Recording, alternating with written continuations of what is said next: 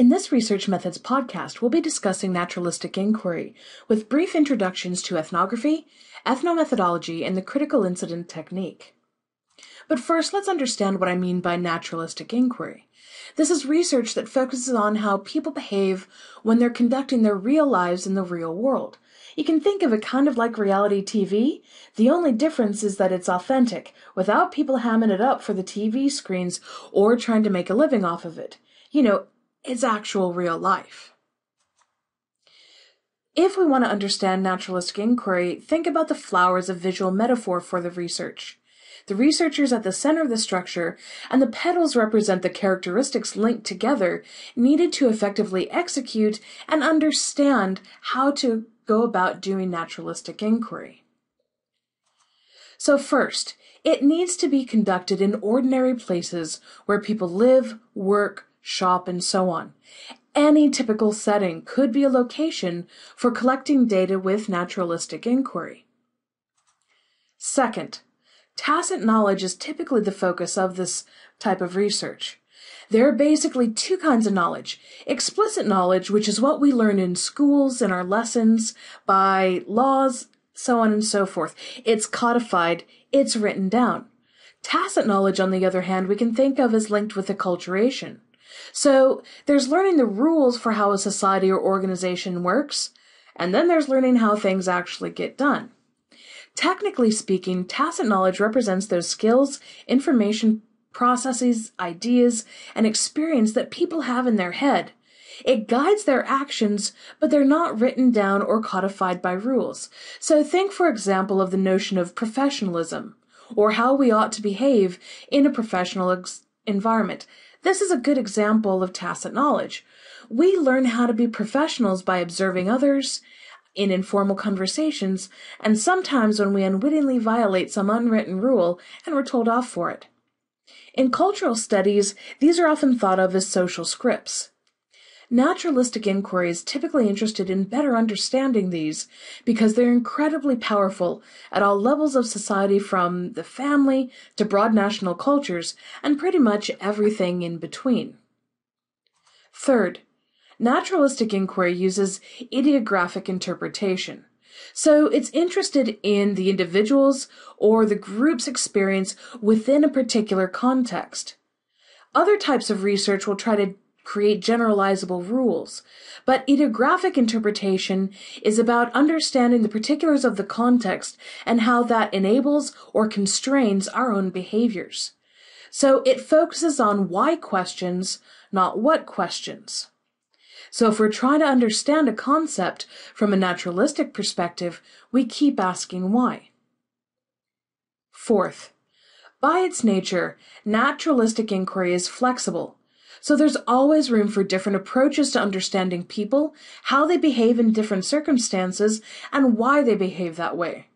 So how we approach our research questions using naturalistic inquiry is largely dependent on what our questions are and what we think is a good route to getting them. Other kinds of research are more rigid in their methodologies, but that's also because they have different types of goals and priorities. Yet, one of the challenges is getting access to different groups or being allowed insights into people's attitudes, their behaviors, and thoughts. So this means that we as researchers also have to be trustworthy to varying degrees. The more intimate the kind of knowledge or risky, the more trust you have to earn from the participants. So public behaviors are easier to access, but people often notice when they're being watched, and so they'll change their behaviors. This is called the Hawthorne effect. People modify or improve aspects of their behavior in response to their awareness of being observed. So, in the 1920s, a factory had invited researchers to try and improve their flour production processes and discovered that without the researchers doing anything other than being there, productivity increased. But when the researchers left, productivity dropped. So a key lesson learned in the Hawthorne studies was that people will perform differently when they know that they're being observed. Then finally, it's about interpretation effectively, the negotiated outcomes. So the interpretation of results that you have with naturalistic inquiry relies on both sense-making and feedback. This can include feedback from the participants in the research themselves to check to see if your observations resonate with them. It doesn't matter if they like what you think of them, but they have to recognize themselves. And also to assess them with other research. So the assumption is that with peer review, multiple eyes, we can better interpret the findings. So with this kind of a background in naturalistic inquiry, we ought to look at some of the particular methods associated with that. But if we want to think about the key points, its purpose is to really describe and explain participants' behaviors, attitudes, ideas, and beliefs. It's also grounded by the belief that people should be studied in their natural environments, and it's an analysis of how participants perceive their own experiences, as well as how the researcher interprets them. So the researchers have to put their expectations to the side, or make their norms, values, and ideology apparent. They can't assume necessarily that they are the same as those of the folks that they're trying to observe. When we put this together, we take a look then at our first type of naturalistic inquiry method, and this is ethnography. Now, we're not going to talk about all of the different types of natural inquiry methods, but I'm going to introduce three of the most common types that are often applied in organizational settings for different kinds of purposes. When it comes to ethnography, this was first used by anthropologists to describe cultures other than their own. And it involves research conducted by immersion in the context. So it's about examining the patterns of interactions and symbols to identify this kind of implicit knowledge that we were talking about. But it's about being there. It's about understanding and living kind of amongst the natives in using the old anthropological approach to it. But the purpose of this is pretty straightforward. Ethnographers are trying to seek and discover and disclose social understandings, the tacit knowledge that people try and live their lives by. This is the purpose of ethnography. But if we want to think about this in an organizational setting, and we want to apply it to organizations, then ethnography is a way of understanding the particulars of daily life in such a way as to increase the success probability of a new product or service, or more appropriately, to reduce the probability of failure because of a lack of understanding of the basic behaviors and frameworks of employees, of consumers, of anyone that the organization has to deal with.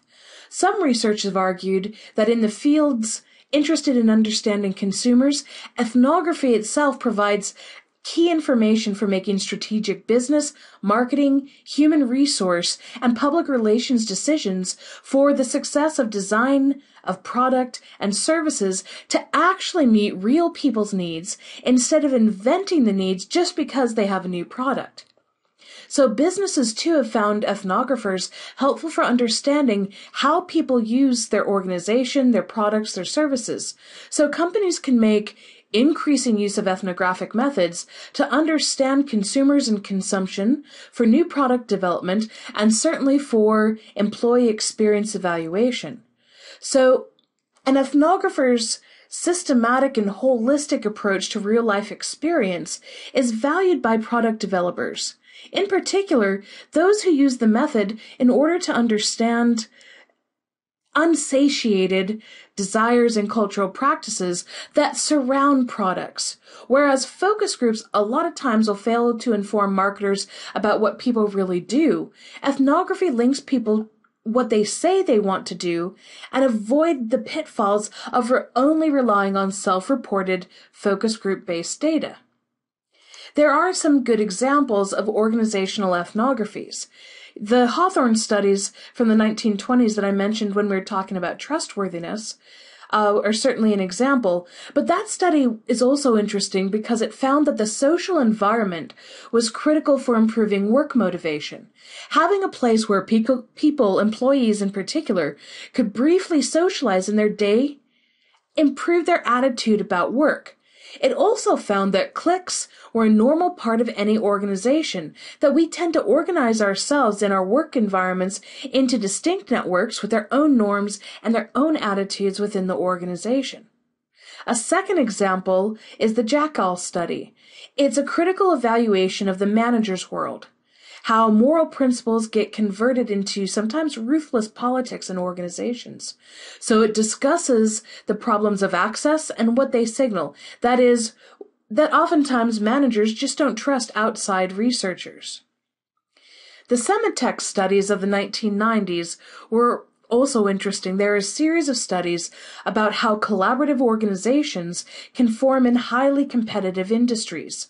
In this case, the high-tech semiconductor industry in the U.S. was the focus for the Semitech studies. So what they found was that in order to advance shared goals, to improve the science and the engineering behind semiconductors, to benefit the whole industry, they needed to produce a good organizational environment.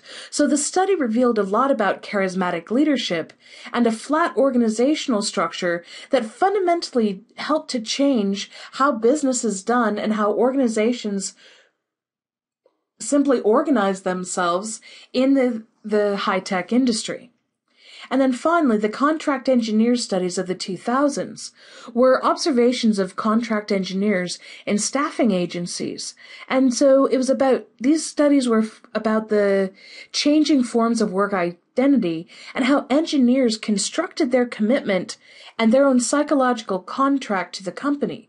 So no matter whether we're talking about consumer-based studies or employee management-based studies, ethnography offers us a lot of understanding of different kinds of concepts than we can get with a lot of different kinds of techniques and other research objectives. But if we go from ethnography to our second methodology, ethnomethodology, we can see some different kinds of objectives, purposes, and interests emerging with this kind of naturalistic inquiry method.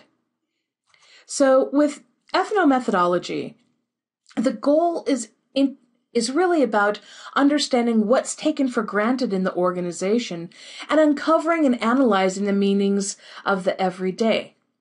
So we can think about the differences between ethnography and ethnomethodology in two ways. First, while traditional ethnography offers us an analysis of society that takes the social order for granted, ethnomethodology is concerned with the procedures, so the practices, the methods by which any social order is produced and shared. It's all about how we structure ourselves in social, organizational, whatever kind of setting that we're interested in. And second, while traditional ethnography usually provides descriptions of social settings which compete with the actual descriptions offered by folks who are within those settings, ethnomethodology tries to describe the procedures that these folks use in their own depictions of the settings. So it's trying to separate the assumptions of the researcher from the lived experience of people within the settings. Now, there are some typical techniques with ethnomethodology. One of these is experimental breaching. So if you want to learn about the norms of a society, of any group, break rules. So it's about the violation and observing the violations of some kind of norm in order to understand how important it is and the implications of a situation if it's broken. One of the best examples of these is I've had an assignment for students in other classes where they had to go and violate a social norm. It might be standing too close to someone, sitting right next to them, pressing every button on the lift. But the best one of these was that there was a guy who went and shopped out of other people's grocery carts at the supermarket. So instead of looking around the shelves, he would just pick items out of people's grocery carts. Holy cow, his description of how people reacted was brilliant. People were angry. Somehow this notion of territory that we have found this thing and we have put it in our cart, it is now ours, even though we haven't paid for it, even though there's plenty of the goods on the shelves. It was this kind of a social norm. Experimental breaching can be a really interesting approach to understanding, especially the importance of norms. A second example of techniques associated with ethnomethodology are understanding accounts. Basically, this is about understanding how people describe events and situations that have occurred. So if you say, so what happened here? When they're unpacking their descriptions, you can interpret their values, their attitudes, their subjective norms in organizations and society more broadly.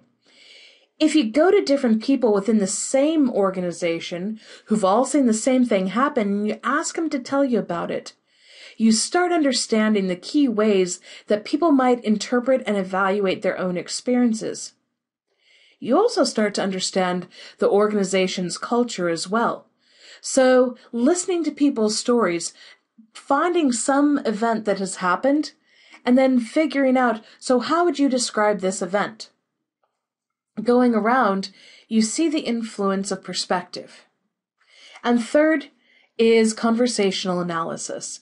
So this is about listening to normal conversations as they happen and trying to interpret them in the context of what's happening in the organization and so on. So ethnomethodology is really about not trying to describe the big picture, which is ethnography, but digging down into the details.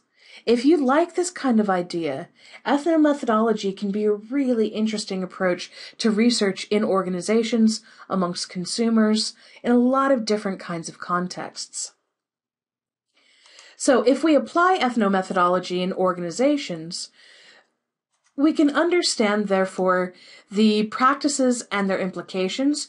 We can also understand the flexibility of different social processes. And from a management perspective, it's about developing flexible management approaches based on the different types of experiences and expectations that employees might have. And there are a couple of really good examples of ethnomethodology. The first is Zimmerman's record-keeping study. So Zimmerman describes how welfare caseworkers enact processes and procedures for intake work when they're dealing with their clients so that they can make their decisions about eligibility and follow-up care. This is the kind of work that's been really well developed in the UK to focus on practices in public bureaucracies in order hopefully to improve them and point out some of the challenges there. In Silverman and Jones' work staff selection in large organizations, the pair studied how power relations are reflected in some of the language used. Their main concern was how their interviews were built around verbal and nonverbal exchanges. So, in looking at interviewing for jobs, we can understand what's acceptable to do, what's unacceptable, what's expected and unexpected. So when we're trying to get a better understanding of any kind of a process like this, ethnomethodology really focuses on the language, the interactions, and the norms. So it's a really strong and interesting kind of methodology to take a look at. Then the third type of methodology that I want to talk about is the critical incident technique. The objective with the critical incident technique, or CIT, is that it's an approach for collecting direct observations of behavior and events that have had a big significance and meet some kind of methodologically defined criteria, which we'll talk about. These observations are then kept track of as incidents, and then it's used to solve very practical problems. So, a critical incident can be described as one that makes a contribution, either positively or negatively, to an organization, to a particular activity. So, they can be gathered in various ways, but typically respondents are asked to tell a story about the experience that they've had. Where this differs from ethnomethodology is the focus on the critical incident. With ethnomethodology, you tend to look, like with ethnography, at the more routine or everyday kinds of practices. Critical incident technique focuses on the exceptional. A major event has happened that affects the organization, something along those lines. So the process for a critical incident technique is first reviewing a critical incident, seeing if it has the potential for the impact that it would to make it useful. Second, fact-finding. It's about collecting the details of the incident. Third, identifying the issues involved. So trying to figure out what were the causes, what were the effects, what were the precipitating incidents, what happened in a meaningful kind of way. Then also understanding the decisions to resolve those issues and evaluating whether those solutions that were used actually work or not. So how can CIT be applied in organizations? If we want to think about how to apply CIT in organizations, we can think of it as having four big objectives, typically speaking. First is to develop training opportunities, such as accident investigation. Second is to identify problem-solving roles. Third is about organizational personnel development. And fourth, it's quite a useful tool for market research. So if we think about some of the examples of CIT, its origin was in investigating pilots in wartime and other life and death situations. So it meant that it identified the top priorities in the man-machine system or any kind of complex action-oriented situation. These priorities feed into procedures for selecting, training, and also in terms of, in the original studies, cockpit instrument and design.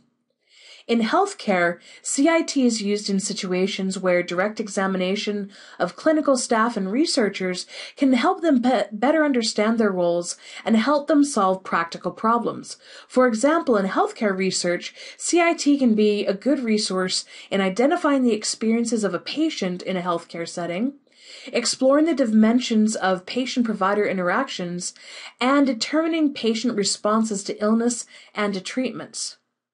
CIT is also widely used in organizational development as a research technique for identifying organizational problems. So using CIT de-emphasizes the inclusion of general opinions about management and work procedures, but really focuses on the problems that have emerged. So although the CIT method first appeared in the marketing literature 30 years ago, the major catalyst for using CIT method in service research appears to have been in a Journal of Marketing study conducted by Bittner, Booms, and Tetreault in 1990 that investigated the sources of satisfaction and dissatisfaction in service encounters. Since then, the Bittner et al. Article Since that article appeared, nearly 200 CIT studies have appeared in marketing-related literature. So overall, no matter whether we're thinking about crisis, whether we're thinking about personnel development and training, management, or market research, CIT can be a particularly good technique. But no matter whether you might choose ethnography, ethnomethodology, or CIT, the approach for collecting data remains fairly similar.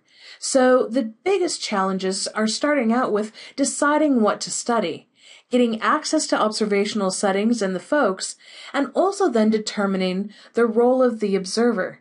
So the question really is, how do you want to be within the setting? So like most things, it's a spectrum. You can be a complete participant. What this means is that you are a member of the organization. You're studying a group that you already belong to. So if you belong to a social club, a sports team, if you are working for a particular organization, you're there, you're going about your workday, but you're also systematically making observations, keeping notes. The other end of the spectrum is as a complete observer. The Hawthorne studies where the observers came in laboratory coats, everyone knew that they were there to observe, and they never participated with folks. They were just there as the fly on the wall. And then, partway in between, you get the participant observer, who is joining in with some of the activities, but people know that they're there, people know that they're observing them, but they'll still participate along. They're primarily a participant. Flip that around where you're primarily observer, but every once in a while you might jump into it. That's the observer as participant.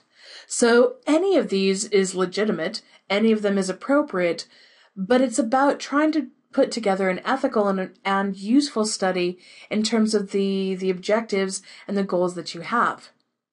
But when you're collecting data with observational research, there are some guidelines to think about. First is the length of the observations. The more times that you can observe, the longer that you're embedded, obviously it's the better. A rule of thumb suggests that for a decent study, you need to have at least 10 one-hour observations. Again, the more that you can get into it and the more that you can interact, obviously it's going to be richer, better data. But what do you observe? Well, who matters? How do initial interactions occur? How do people within the setting interact? Where and when do people interact? What communication events are significant? Any of these can be things that are observed. What's important in those first observations the first one or two observations, is that you're trying to get an induction into the environment. And so you start making decisions as a researcher about how to proceed and how to move through this observation. But it's also about being systematic. Beyond your first couple of observations, because you'll have a game plan beforehand, but after those first one or two, you need to be quite regimented in what you're observing, what you're planning, so that you have the level of rigor and that you're consistently looking for similar kinds of issues. This is largely driven by your literature review, and it's largely driven by previous research, but it helps to direct your understanding of the situation so that you can be a useful observer. But how do you record your observations? Well, there's 3 or 4 different ways that you can do this. First are your field notes. As you're going about your observations, you need to take some notes. It's not about recording everything, but critical moments when something is really revealed, where you see something that is like an aha, and then making sure that you capture that as quickly as possible. Second are activity logs. Now, you may not be able to take field notes as you're going along throughout your day. But what you need to do as quickly as possible is to create some kind of activity log. What happened when? Usually this should be done on the same day as the observation.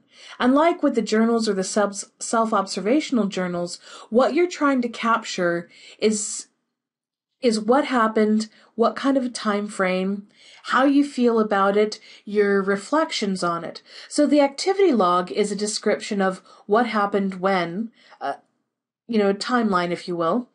The journal and the self-observational journals are about your critical reflections, trying to get what your thinking is, how it's evolved, a reflection from a day to day. What you find is the more that you do this, the more sophisticated your understanding of the situation is, so you can watch the process develop throughout. And then finally is the experience or the sampling method. So when you're recording it, you're trying to figure out what are the experiences that you've had. That may be something that you focus on all by itself. But so no matter what combination that you use, what you're trying to do when you're recording your observations is get as accurate and detailed of an account as possible, where you have direct quotations, include them, summaries. You're better off when you're recording your data not to leave anything out, because over time our memories are not particularly good. We start to introduce bias into it. So if you can capture the information as close to your observation as possible, you will have a much better account than later on. But then that comes to the data analysis. So you also need to be systematic in this approach. And this is where research methodology and readings about different ways to go about interpreting qualitative data is going to be necessary. But it's about taking the pages and pages and pages of notes that you have, and you should have a lot of notes. If you're doing any kind of naturalistic inquiry, you need to make sure that you have a notebook full, if you will. That you are not just taking things for granted, not assuming that you're going to remember, because the data analysis process is about reducing the data, trying to put it into categories that might emerge, trying to, depending on your theory, if you're directing it, in a theoretical way, how can you keep track of all the information and make it digestible? And it's also then about how do you explain. If you're going to come to summarizing what happened, your impressions of the situation, and what you found, you have to be able to do that in a fairly succinct kind of manner. Results sections and your whole dissertation, for example, is not an infinitely long kind of a beast. You need to be pretty brief in how you do it. Then finally, with data analysis, is about theory development. How you're applying theory, or if you're developing theory, that you're doing so in a fairly organized way. Make sure that you take a look at the different methodology research books about naturalistic inquiry, and it'll give you approaches and methods for data analysis that are fairly useful. But what I want to leave you with is this. When it comes to naturalistic inquiry, it's about a great narrative. There are three kinds of narratives that you can tell. The first is the realistic narrative, and this is about the story told from the point of view of the people studied. So if you're trying to talk about it in terms of a movie, it's about just letting people watch the movie, experience it as people experience. The second option is the confessional tale, and this is making you as the researcher a part of the experience.